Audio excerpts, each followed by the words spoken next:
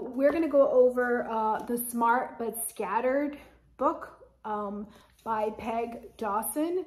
She was probably one of the first people that started talking and writing about executive functioning skills in a way that executive functioning has become a household term. I want to say probably like 20 years ago, we didn't even know what executive functioning skills were. At least we didn't call them executive functioning skills, right? So she has a whole series of books, Smart But Scattered.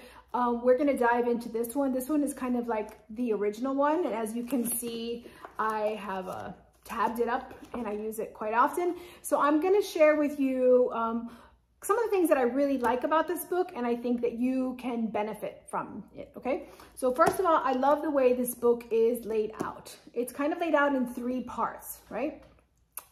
The first thing it does is it helps you figure out your kids, what I call executive functioning profile, right? So these are the different kinds of executive functionings, and let's figure out what your kid is struggling with so we can really pinpoint and figure out how to help them, right? The way I do this in my practice is I help you figure out your executive functioning strengths profile so you get to know what your kid is really good at, because kids that struggle with executive functioning skills need to be told, reminded, and so do their parents and their teachers, what they are good at. And then they also need to know that the reason that they struggle with A, B, C, and D is because their task initiation is really poor. Their working memory is really poor, because then we're kind of separating it and not get caught in the trap where we label the child or young adult as lazy, or they're just not trying, and all those things that don't help anybody.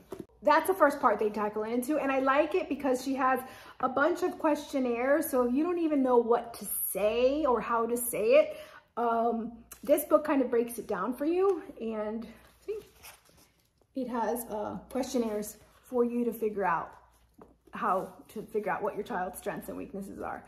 And I also challenge parents to figure out what your own strengths and weaknesses are, right? The second way this book is laid out, kind of like the second part, is they talk about the environment, right? How can we change the environment so that our kids that struggle with executive functioning skills can experience more success?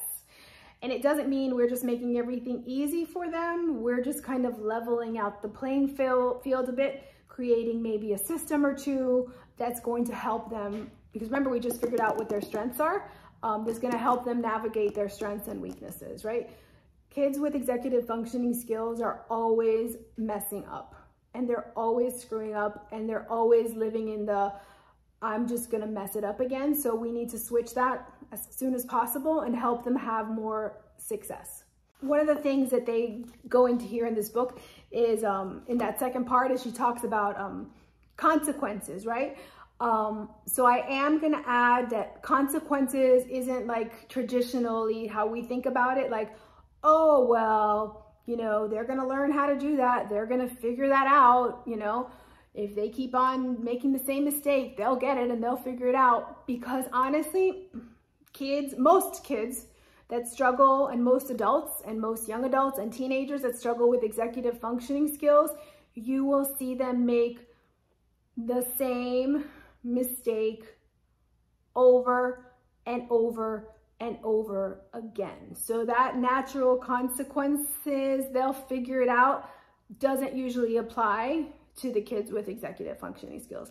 And that's actually kind of like a marker where you can see they really are struggling with executive functioning skills because they just don't get it like the rest of the kids get it.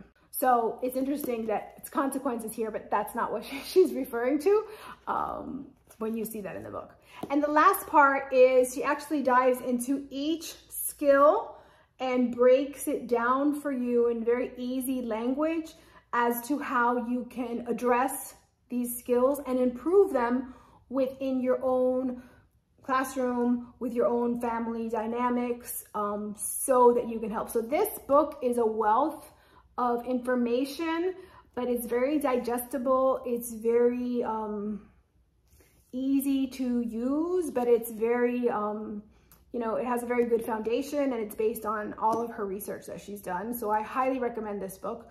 A piece in this book goes into, okay, like, well, what if you've tried this and it didn't work? What if you learned about this and you don't want to do it? You want somebody else to do it? You know, when you can decide if you want to get a professional, you want to have somebody like me that can help you with executive functioning coaching. And that coaching can be me helping you as the parent help your own child. Sometimes it's me working directly with the child and the parent. I usually prefer to have the parents involved. That's just my own personal preference. Some coaching strategies don't really involve the parents. So it just kind of depends. But know that this is a great place to start with. And if you need more support, that's what an executive functioning coach can help you with.